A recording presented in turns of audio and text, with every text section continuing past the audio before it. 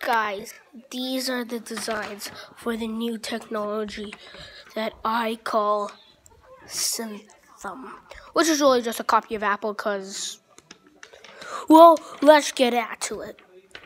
So first, what we have are the most important two, the tablet and the phone. I go with the tablet because why not? So you can see on the design, it's just like a normal tablet, but it has, instead of the speakers like somewhere down here on the Apple, it is on the side.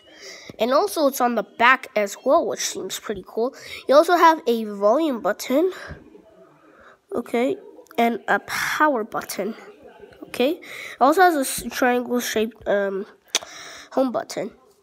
The phone is a little bit of a same, but instead the camera, instead of this little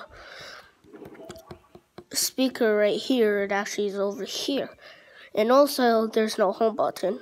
You might see one, but I just erased that.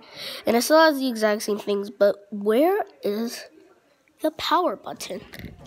Well, to tell you that, it's actually in the back. Okay, it's actually in the back. Next up, we have the laptop. So this laptop is pretty simple. A volume button, power button, speaker here, another speaker here, trackpad, keyboard. Yeah, board. Now this is called, instead of a home button, we call it the house pod. Because why not? It still has a power button and it has volume for the voice and everything else speaker. This is not actually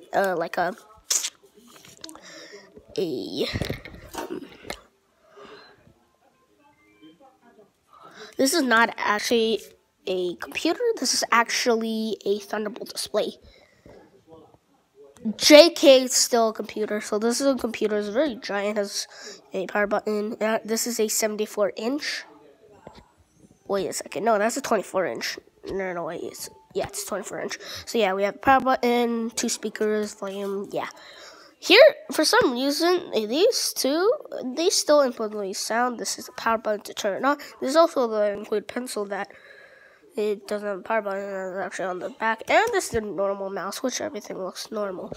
But let me tell you one thing that this thing is called for. No one cares!